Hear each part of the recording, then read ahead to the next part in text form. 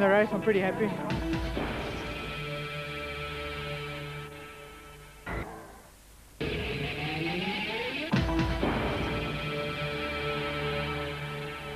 The tightest championship battle in total Super Series 97 is in the Super Special category. Only 8 points between Bux Carolyn and Wolf-Peter Fumfai. Peter, a very tight situation between you and Bux Carolyn. What are your plans for the race today? Well, it's pretty simple actually. I have to finish ahead of Bux. And as long as I can do that, I will win the championship. But running together with super trucks today, it will make it much more difficult for us. Henry Zermatten has assured himself the title for 1997 in the production vehicle category, ahead of Frank de Greef and Richard Leek. While in the super truck category, Paulo Piazzamuso had also already taken the title ahead of Linton Draper and Cassie Coetzee. Frank, tweede in die kampioenskap, hoe gaan jy vandag se wedren aanpak? Man, vandag is nog steeds 'n vol reis. Ek moet probeer om Henry te wen. Dis 'n game. Elke reis voluit. The three categories were combined for the final round of the championship, but in the super trucks, only one of the creepy crawly Ford Couriers was in action. Paulo Piazzamuso taking over his brother Claudio's super truck after experiencing mechanical problems with his own in practice. But a great start for Piazzamuso, ahead of the dealer team Toyota Hilux of Cassie Coetzee. Bux Carolyn was third, leading the super special category.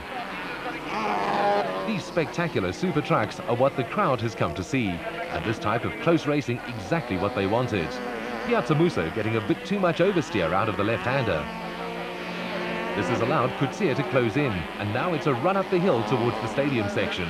Carolyn in the lubrication equipment Chenoweth is still in the picture. Over the jump and a beautifully controlled slide by both the drivers. Carolyn fights with the wheel to point his super special in the right direction. Now Coetzee has moved closer to Piazzamuso and he's pushing hard. The creepy crawly Ford driver will have to absorb the pressure and make sure he doesn't make the mistake that Coetzee wants him to make. Carolyn staying in contact. Down the hill and the dealer team Hilux seems to drop back a little, but coming into the twisty section at the bottom of the circuit, Coetzee seems to have the handling advantage. Ever since the debut of the dealer team Toyota Hilux towards the middle of the season, it's been a thorn in the side of the creepy crawly Ford team, and it's still continuing. The Toyota's prepared under the watchful eyes of American Tony George, while the Ford's been done over by Nye Frank, also from the United States. Now Coetzee gets inside Piazzamuso. There's contact, and yes, he's through. This is the best view of the menacing creepy crawly Ford Courier, dodging and diving around to find a way back into the lead.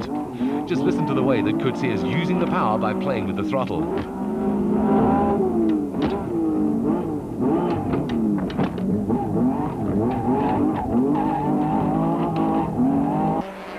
Great entertainment for the crowd, and 4 laps into the race in the production vehicle category, Frank de Greef was leading in his VW Beetle, ahead of Henry Zermatten in his Chev.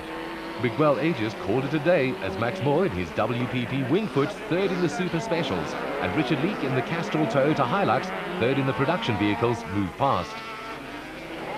Meanwhile, Coetzee was still leading. Oh, and Piazzamuso locks his brakes and plows into the bank. That's going to put him back a bit. Carolyn comes round the left-hander, and Piazzamuso has carried straight on, taking the long sweep at the bottom of the circuit. Piazzamuso has lost a lot of ground in that incident and buries his foot in the corner as he accelerates up the hill. Flat out into the stadium section, in the air, and as he lands, he blows his right rear tyre. That's going to cost him dear. Coetzee is pulling away fast in his dealer team Toyota Hilux, probably still unaware of Piazzamuso's problem. Richard Leek calls it a day in his Castrol Toyota Hilux. Piazzamuso will find that his creepy crawly Ford Courier doesn't handle it all. And although the inner tyre still seems to be okay, he'll have to be very careful not to cause any further damage. Steady, steady on the downhill, early on the brakes, and don't worry about Bux Carolyn closing in. The creepy crawly Ford is throwing its tail all over the place.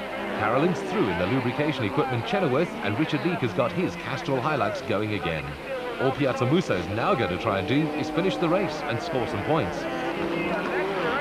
And that's the way it turned out, with Cassie Coetzee taking the dealer team Toyota Hilux to a deserved victory. Henry Zermatten took the production vehicle category, while Bux Carolyn extended his lead over Wolf-Peter Fumfai in the Super Specials. Cassie, dit het redelijk makkelijk gelijk. Ja, ek het dit nie verwag dit sal so maklik gaan by Paula verby te gaan nie. En gelukkig was daar so 'n bietjie taktiek betrokke geweest en ek het verbygegaan en was eintlik maklik om te wen. Hy het daarom ook 'n paar wiel gehad. Ja, ek moet nie dit vergeet nie. Ons het ook ons voordele en nadele gehad, vorige reispapiele gehad en was seker maar sy beurt geweest.